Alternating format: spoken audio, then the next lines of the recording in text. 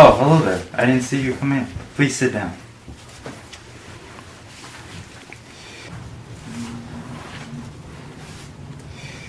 That's a lot of money.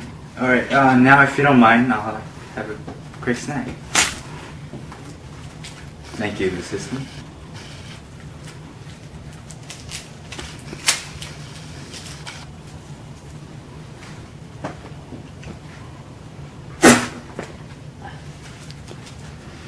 Excuse me for a second.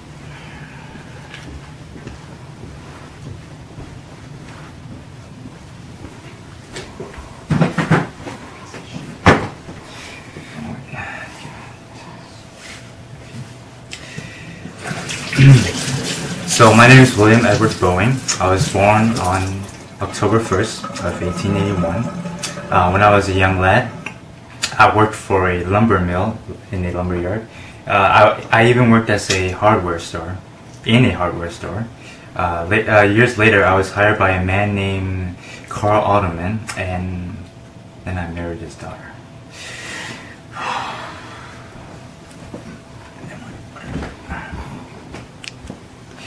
Now we shall continue to... Who put that there? Come on!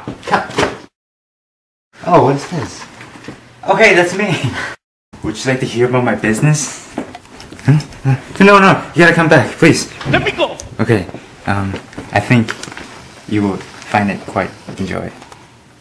Okay. My life as an entrepreneur, as Williams Edward Boeing, as you know it today. Okay. So in 1909, I attended my very first public exhibition flight in Los Angeles, and I became very fascinated with planes. Enough so that I brought my very first plane and started receiving flying lessons. In 1914, I flew an airplane for the first time and I crashed it. But 2 years later, that horrific incident, I knew that I could build a better, stronger, faster plane. So I started a business partnering with my good old friend George Conrad.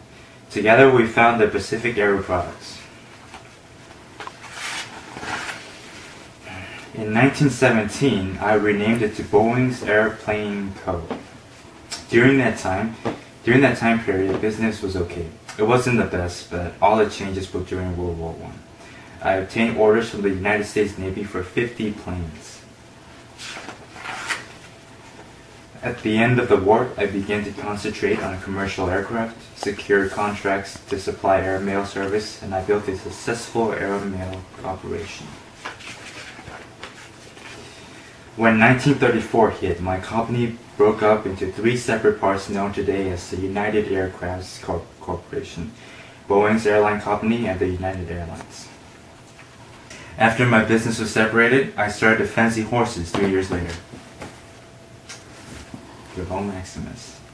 Of course, they were a hassle to take care of, so I just bought some land in Seattle and kept them there. Seattle, good old place, beautiful place. Now, isn't my life interesting? Well, I'm glad you agree. My success is nothing short of an amazement, I should say. And even after all these years, my company is still going strong. We impacted the country as a whole by making more available jobs, creating high-grade aircrafts, and helping ordinary people like you travel.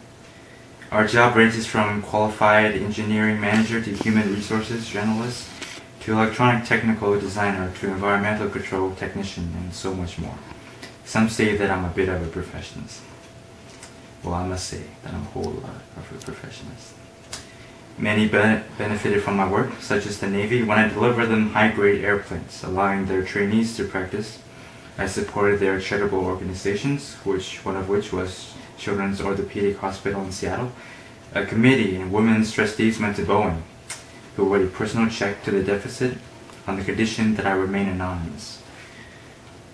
And I must admit, some people may have suffered from my work as well. Such as the passengers that was present in our few crashes. Well, that's all the time we have for today. Excuse me, I have to continue counting my piles of money. Now go! Get out!